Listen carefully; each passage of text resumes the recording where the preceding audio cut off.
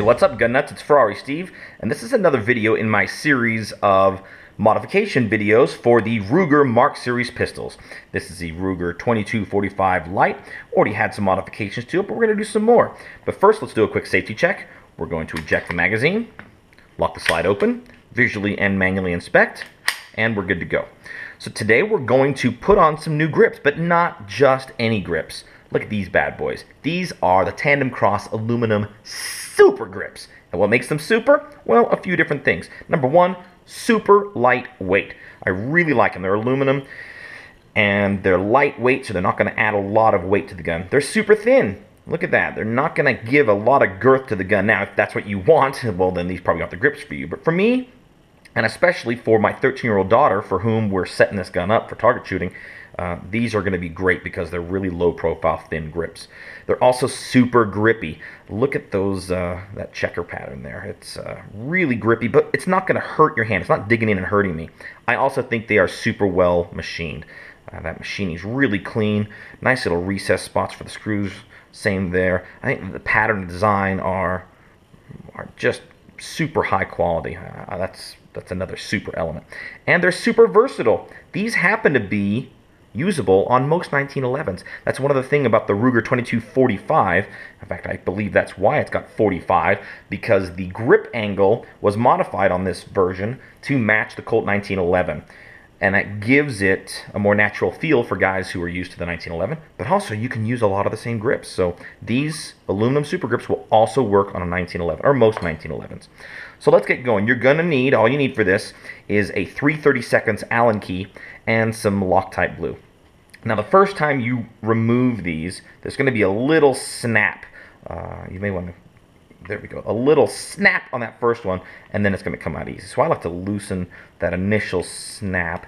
I've had these grips off before, so we're not going to get that initial snap from the factory Loctite, but it's going to be snap like that, and then you can just loosen. And I actually like to do each side individually rather than take all the screws out, because I like to line my screws up remembering which hole they came out of. Yeah, they're all supposed to be the same, but just in case there's a little bit different machining on one versus the other, I know this is the top screw and this is the bottom screw, so I'm just going to do one side. So the old wood, and these are pretty wood, you know, dark colored grips, but my daughter Sydney likes all black, and so that's another reason why we chose to go with this. They're available in silver, which, man, can you imagine how cool that silver would look against that bolt? And there are some silver options you can kind of tweak out. You're going to make it look like a 6 Hour Nightmare or something, which is a cool look. But Sydney loves all black on her guns. She doesn't like girly girl guns. She likes black, you know, rough looking tactical guns, so that's what we're going with. Even though these are really pretty grips. I'll put these aside, or maybe you could run them on a 1911, who knows. Put them back down in place, there we go. And then get a little bit of thread locker. Now, this is the new gel that I've started using, and I really like it. It doesn't run and get gooey everywhere, and it's really easy to just apply a little bit to the bottom of the threads there. There we go. I'll put it down. And again, this was our top screw, so we put it back in the top hole. And be very, very careful. Just very lightly turn that, see if it bites, and if it doesn't bite, stop and back it out. Okay.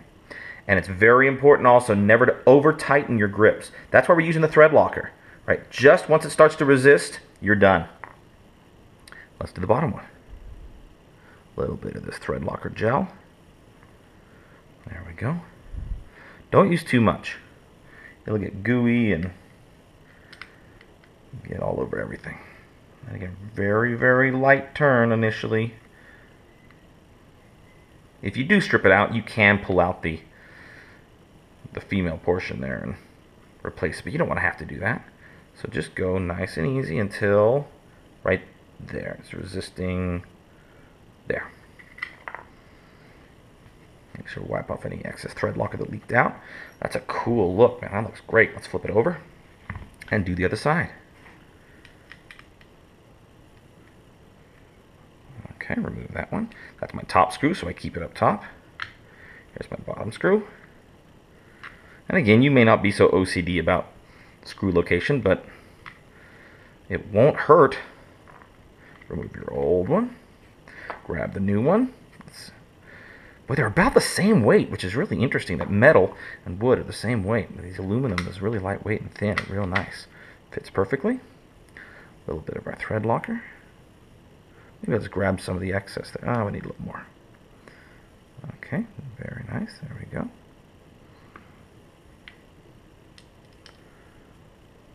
Oh, got a little bit on the grips, so I'll fix that in a second.